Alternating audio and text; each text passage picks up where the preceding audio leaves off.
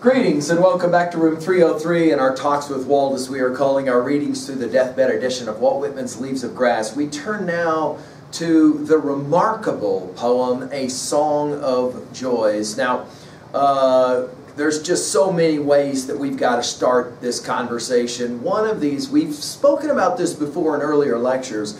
Whitman once wrote, "I stand for the sunny point of view, stand for the joyful conclusions." And there's no question, Whitman in his own time took a lot of heat for his optimism. We like to call it not an ideal optimism, but rather an informed optimism, and we've said this before. It's not that Whitman is just happy all the time. No, no, no. And in fact, we're going to see that, in fact, in this very poem. Whitman is willing to accept the darker, sadder parts of life, right? I mean, as we've talked about our theodicy question, why must bad things have to happen? However, in the end, and this will be one of the things that attracts so many of us to the reading of Leaves of Grass, Whitman is going to go ahead and make the argument, look, let's go ahead and try to see the sunny side of life. And we're going to get into this in this poem. Now, this is an interesting poem to me because many of my students will say, I've never heard or read this poem, and yet there are lines that have been quoted, put on posters and the like from this set of lines, and so this poem. So that will interest us as well. Now, the assumption here is that you've been following our stuff at learnstrong.net. Down that left-hand side, Talks with Walt is the name of our playlist. All the way from the very beginning, and the inscriptions, we're going to in fact reference eidolons right away, and starting from Paumanok. It's interesting the way this poem is in many ways a kind of subsuming of so many of the earlier lines that have happened. We're going to comment a lot on Song of Myself. Our hope is that you've been following us all the way up through the texts which preceded it, our O Feuillage, and you've been annotating yourself. Now, you're going to do a lot of annotating if you have your own copy of A Song of Joys. And of course, we have to think about Ode to Joy when we think about the famous Schiller poem, as well as obviously Beethoven's Ninth Symphony. In many ways, this is the very heart of this, as we call it, the Book of Songs, the Book of Psalms in Whitman's New American Bible, as we have called it. Maybe this is Psalm 119, that center of the Book of Psalms. I don't know. There's always a wonderful debate about which is the greatest song, the Song of the Open Road, Song of Joys, and on it goes. Let's begin, of course, with our Nortons, and Nortons will tell us at the beginning that this poem was entitled originally Poem of Joys when it first appeared in 1860, and Poems of Joy in 1867. The poem reverted to its present title in 1871 and 1876 and took its present title in 1881. Based on personal reminiscences, and we'll get to this, it's such an important part of how you read this poem, but designed like Song of the Open Road to celebrate the American experience generally, the poem underwent considerable alterations by excision, addition, transposition. The most notable addition was that in 1871 of a passage, lines 121 through 133, which may indicate a fresh access of confidence after the tribulations of the Civil War. The manuscripts show that Walt Whitman had been working upon this theme since the early 1850s. For example, he made the following entry in a pre-1855 notebook. Quote, "Poem incarnating the mind of an old man, whose life has been magnificently developed, the wildest and most exuberant joy, the utterance of hope and floods of anticipation, faith in whatever happens, but all enfolded on joy, joy, joy, which underlies and overtops the whole effusion." End quote.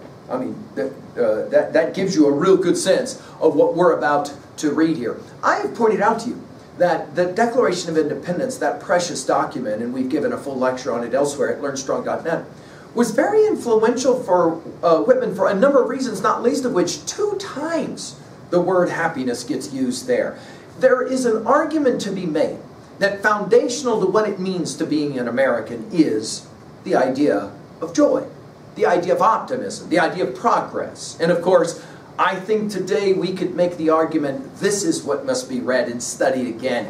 Let's try and capture some of that as we begin. Now, There's lots and lots of memories of Whitman's early life that's happening here, especially his clamming as a child when he went out to get clams. We're gonna see this here. Hey, just right away, let's point out the word "o." It'll take us back to starting from Paumanok, that last passage, right? The word "o" will get used 41 times in this poem. There will be 51 exclamation points, and the word joy or joys will get used 38 times in this one.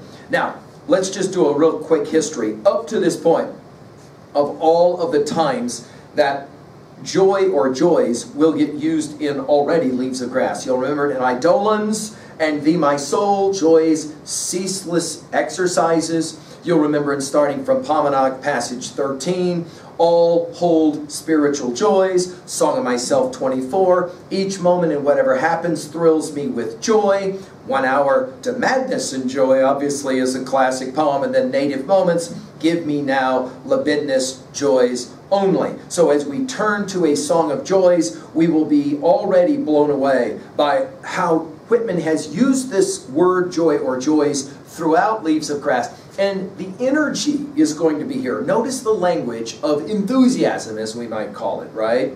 Now, from the very beginning, we got to point out, this is a poem that does not have that traditional numbered sections, the way, for example, we saw in Song of the Open Road. However, there are clearly sections, and we're going to work through those sections now. Now, if I had an unlimited amount of time, I would love to just read this entire poem with you, just to give you a sense of the way in which the crescendo is built. It is almost as if there is a chorus that's happening here, and we're building towards the crescendo at the very end. The final word of the poem is, in fact, the word joys. But we don't have the time, so we're going to work through this in sections. I hope you have your copy in front of you. And now let's go to work. Oh, to make the most jubilant song, full of music, full of manhood, womanhood, infancy, full of common employments, full of grain and trees. The opening 3 lines. Let's just annotate quickly. Notice we're going to begin with the word "oh." Again, 41 times it gets used. Go back to starting from Paumanok, passage 19, where 10 times in 6 lines it gets used. We're back to this attempt to try to capture enthusiasm through language. The word jubilant is an interesting word here. Song of the Banner will be where we see this. Also, Nay, Tell Me Not, and as well, the poem Ended Day, Triumph, Transformation, Jubilant. It's not exactly the same word, but it's going to capture it. And go and take a look at that poem. We're obviously going to get to it later in Leaves of Grass. Notice we're going to have a poem that's full of 3 times, right? Well, actually 4 times. Full of music, notice the use of the dash here. Full of manhood, womanhood, infancy. In other words, we're going to get the whole circle of life happening. Full of common employments, put that in your notes. This is going to be a poem that celebrates the common, as so much of Leaves of Grass already is done. Full of grain, we think of Leaves of Grass, and obviously trees, Song of the Open Road, passage 7. Why is it that I walk under certain trees and I'm never the same again? Then the next passage. Oh, for the voices of animals. We'll go back to, I think I could turn and live with the animals. You'll remember that one in Song of Myself. Oh, for the swiftness and balance of fishes. We're going to get to more fish references here in a second. Oh, for the dropping of raindrops in a song. We think of Shelley's To a Skylark. Oh, for the sunshine and motion of waves in a song. So this idea of sunshine, the sunny point of view, that's where we're headed. Now let's go to the next part. Oh, the joy of my spirit. Sometimes it's spirit, sometimes it's soul. Notice it is uncaged. That's the only use, interestingly. In all of Leaves of Grass, the only time uncaged gets used. It darts like lightning. We're going to get several very interesting similes here. I think, go back and look at our lecture on Shelley's To a Skylark. I think that Shelley's Skylark is in fact standing behind very much a whole bunch of this poem, and the idea of how it darts like lightning. It is not enough to have this globe or a certain time. I will have thousands of globes and all time. You'll remember in the opening lines of passage 46 of Song of Myself, I know I have the best of time and space and was never measured and never shall be measured. I tramp a perpetual journey, come listen all. We're playing the very similar kind of game here. We go back to Salute Amon and the way he talks about the globe there as well. Now we're going to begin to move through the poem, and he's going to celebrate different types of employment work. And we're going to begin with the engineer and the locomotive. Now remember, of course, the Transcontinental Railroad will happen on the 10th of May in 1869, right? Oh, the engineer's joy to go with a locomotive, to hear the hiss of steam. By the way, notice in this poem, it's brilliant the way it's done. He solicits all of the major senses as he plays the game. So to hear the hiss of steam, hear all these S sounds, the merry shriek, the steam whistle, the laughing locomotive, to push with resistless way and speed off in the distance. This word resistless is central to his understanding of progress. It's inevitable. We're going to get to more of that as we go, right? Oh, the gleesome saunter. Think about poets to come in the way he used the word saunter. Over fields and hillsides. The leaves, obviously leaves of grass and flowers, of the commonest weeds. I told you that's going to be one of the common employments, commonest weeds. The moist, fresh stillness of the woods. We've seen much of this already, especially in Song of Myself. The exquisite smell of the earth at daybreak and all through the forenoon. The word exquisite you'll remember in song, in I Sing the Body Electric Passage 9, the exquisite realization of health. You love that word, exquisite. From here, we go now to the horseman and horsewoman's joys. And obviously, those of us that live especially where we get to take care of and spend time around ponies, we love these set of lines. Oh, the horseman and the horsewoman's joys. The saddle, the gallop, the pressure upon the seat, the cool gurgling of the ears and hair. By the way, one other time the word gurgling gets used after the sea ship. You can take a look at it. And now from here we go to the fireman's joys. You'll remember in Song of Myself, passage 33, the mashed fireman and that really powerful scene. Now we're going to get more of the same. Oh, the fireman's joys. I hear the alarm at dead of night. I hear bells, shouts. We think, of course, I hear America singing, don't we? I pass the crowd. I run. The sight of the flames maddens me with pleasure. Only time the word maddens gets used in all of Leaves of Grass. Notice the way in which it appears that what he wants to do is somehow capture a scene, and then from that capturing of the scene, he will challenge us to see it with him. Do you remember what we said great writers do? They always show, don't tell.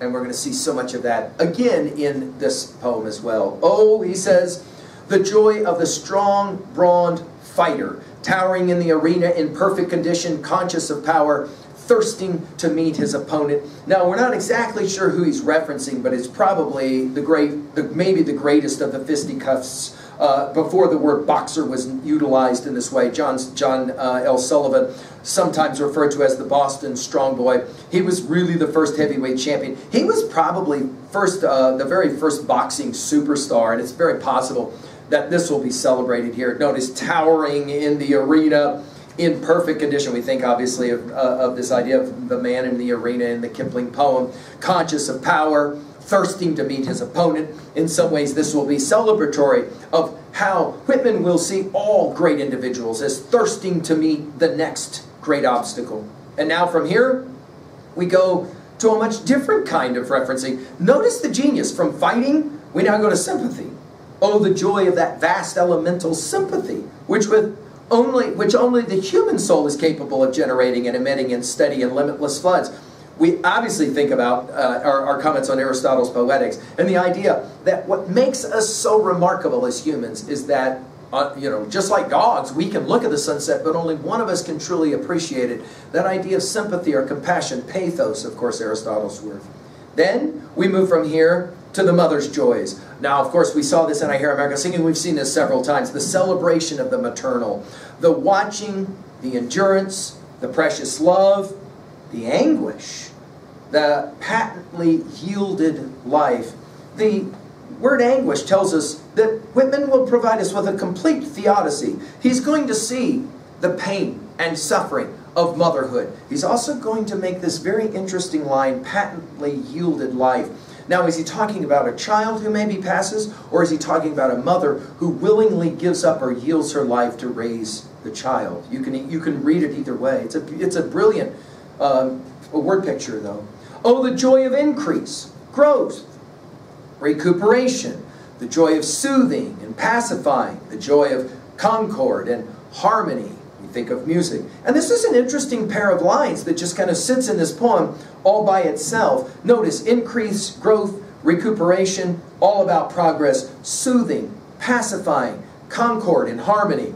Whitman, as we've said, longed to believe that his set of lines, these poems, would somehow bring together America in harmony, and there wouldn't be this horrific civil war that tragically we know happened, right?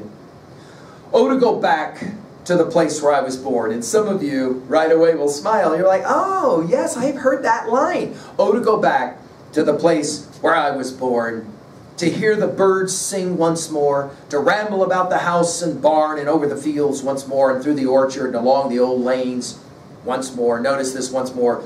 There was a child went forth is a set of lines we will get to that plays the same game.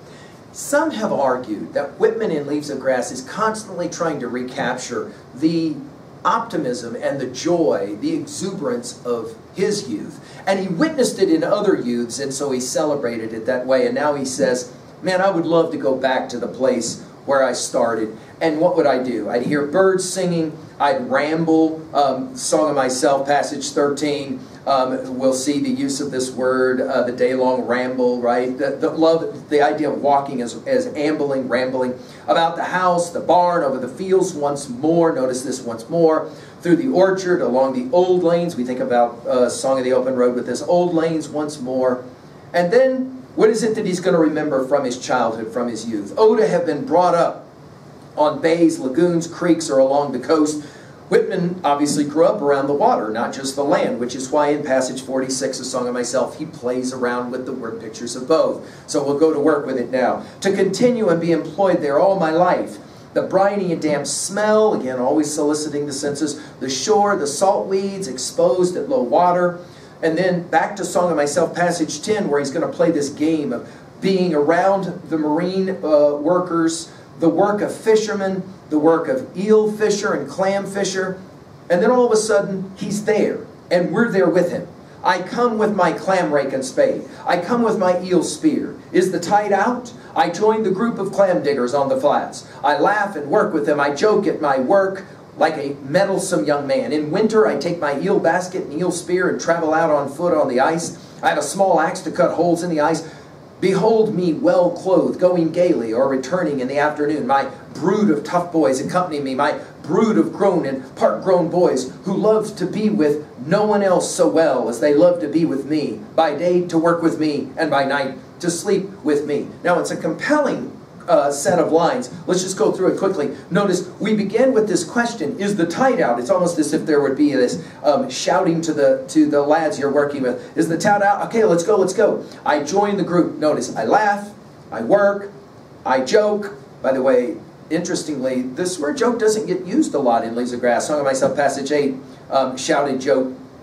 At my work, like, it's an interesting simile, a meddlesome young man. Again, his ability to kind of capture this from singing young men, and I hear America singing, to now the meddlesome, joking young men. In winter, we're going out and we travel out on foot on the ice, and then he says, look at me, well clothed, gaily returning in the afternoon, and then it's a brood used twice of tough boys accompany me, brood of grown and part-grown boys who love to be with no one else so well as they love to be with me, by day to work with me, by night to sleep with me, like Socrates with his young men. Of course, this got him in some trouble, right, as we talked about in Apology. We're playing a very similar kind of game. I'll let you read into this what you want to read into this in terms of Whitman's understanding of what he enjoys doing with young boys, but I'm going to say only about that. Notice the brilliance of the companionship. Camerero is the word that got used, of course, in Song of the Open Road.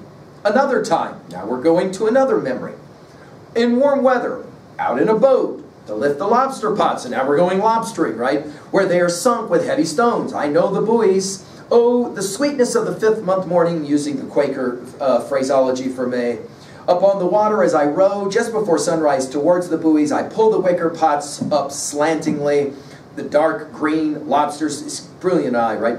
Are desperate with their claws as I take them out. I insert wooden pegs in the joints of their pincers. You get the sense he's done this at some point in his life, right? I go to all the places, one after another, and then row back to the shore. There in a huge kettle of boiling water, the lobsters shall be boiled till their color becomes scarlet, right? Brilliant eye. Then, more fishing references. Another time, notice we're to this another time, another time, another time. These are all memories. Mackerel taking, voracious, mad for the hook. Near the surface, they seem to fill the water for miles. Another time, fishing for rockfish in Chesapeake Bay. I, one of the brown-faced crew. This idea of being brown-necked or brown-faced, in other words, out in the sun all the time. Another time, trailing for bluefish off Paumanok. I stand with braced body. My left foot's on the gunwale. My right arm throws far out the coils. Notice again the detail here of slender rope. In sight around me, the quick veering and darting of 50 skiffs. My companions, again, we go from the young boys who are his brood to his companions. Oh, boating on the rivers. He loves his rivers. The voyage down the St. Lawrence, the superb scenery, the steamers. We think of Mark Twain here, don't we? The ship sailing, the Thousand Islands, the occasional timber raft, the raftsmen with long-reaching sweep oars, the little huts on the rafts, and the stream of smoke when they cook supper at evening. This little stream of smoke makes us think about that line from Tintern Abbey, Wordsworth Tintern Abbey, the smoke sent up, right, in silence. And then you've got this very interesting, sitting like right in the middle of this poem, in parenthetics, which makes us immediately think of our Emily Dickinson, right? Oh, something pernicious and dread, something far away from a puny and pious life, something unproved, something in a trance, something escaped from the anchorage and driving free, in parenthetics. Now, these are the kinds of things that, lines that just make us kind of sit back and go, this is fascinating. Notice the use of 5 somethings here, right? Oh, something pernicious, by the way, the only use of the word in all of Leaves of Grass, and dread. We think of Hamlet in Act 3, right? The dread of something after, right? Something far away from a puny and pious life. In other words, he says, I want to honor people who live real lives.